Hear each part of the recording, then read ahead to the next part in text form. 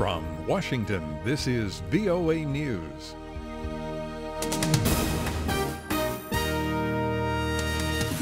I'm David Forrest reporting the Obama administration sends the Iran agreement to Congress. A congressional 60-day review period begins Monday for the agreement, with some Republicans vowing to reject the accord. Mr. Obama promises to veto any congressional attempt to kill the initiative. In a series of high-profile television appearances on Sunday, Secretary of State John Kerry said the agreement probably won't restart diplomatic relations with Tehran. We're prepared to test whether or not they're prepared to change their relationship in the region, and we certainly, I think it would be diplomatic malpractice if we didn't keep our doors open to possibilities. John Kerry appeared on NBC's Meet the Press. German Chancellor Angela Merkel has again rejected proposals to write off part of Greece's debt. She says her government will show flexibility in new talks with Greece.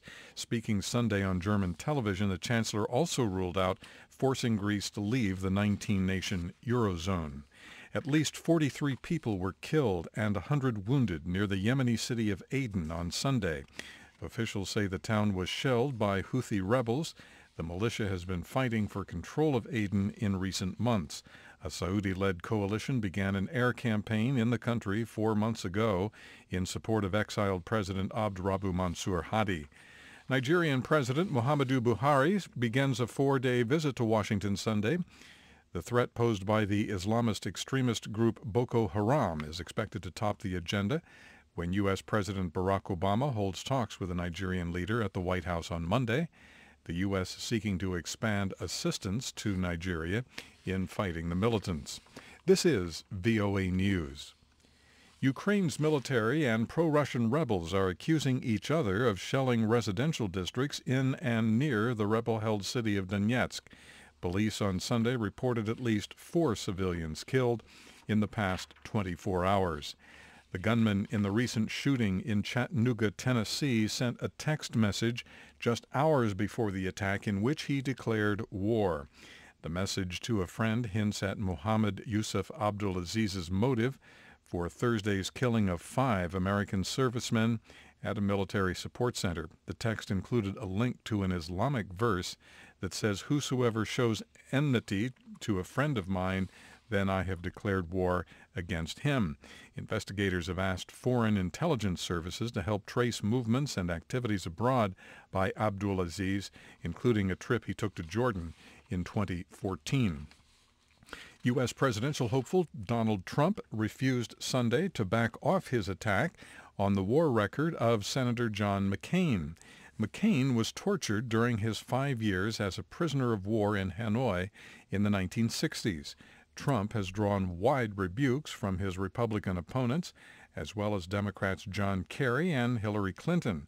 Former Texas Governor Rich Perry, also running for president, appeared today on the NBC program Meet the Press. His Twitter handle is The Real Donald Trump, and I'll suggest to you we're seeing the real Donald Trump now.